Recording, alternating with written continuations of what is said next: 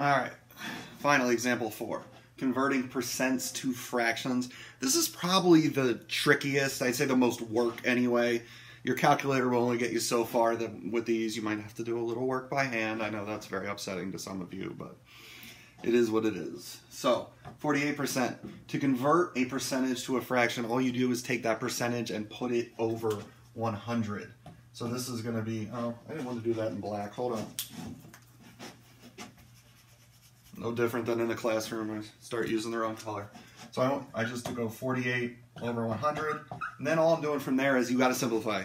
I know you're going to be upset about this, but you got to simplify the fraction. So 48 and 100, I'm trying to find the largest number that goes into both. That's 4 in this case. Divide by 4, and it is 12/25. I look at that.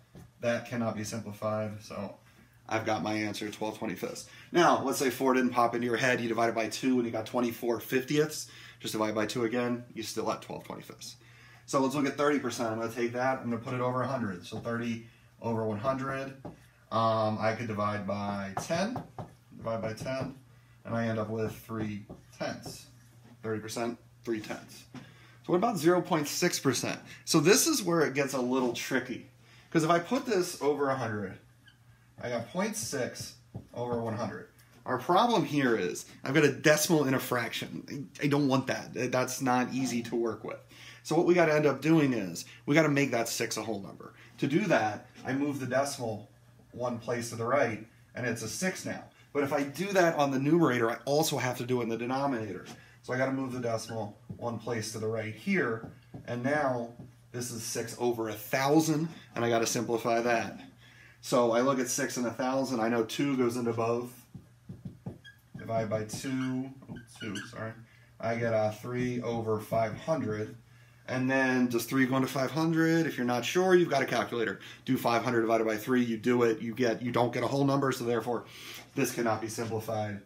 3/500 is our answer.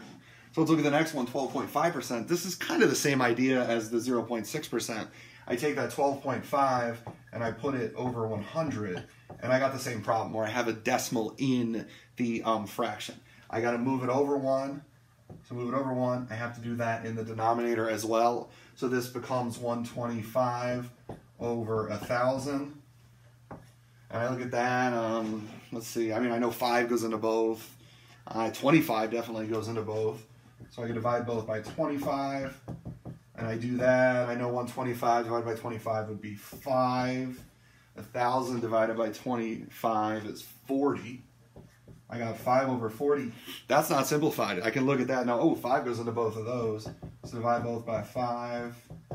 And I've got 1/8. So 12.5% is 1/8. You take an 8-question quiz, you get one right, you're going to get 12.5%. So finally, our last one, 140%. So we do this one, we take the 140, we put it over 100. Same thing every single time. You look at every single time, we put it over 100. And then we go from there. And this one, we can see the numerator is larger than the denominator, but that makes sense because it was over 100%, the percentage we were dealing with. So again, we're just going to simplify this. I look at these. I know 20 goes into both. That's going to be 7 over 5. That can't be simplified. You can leave the fraction improper. You do not have to make it a mixed number.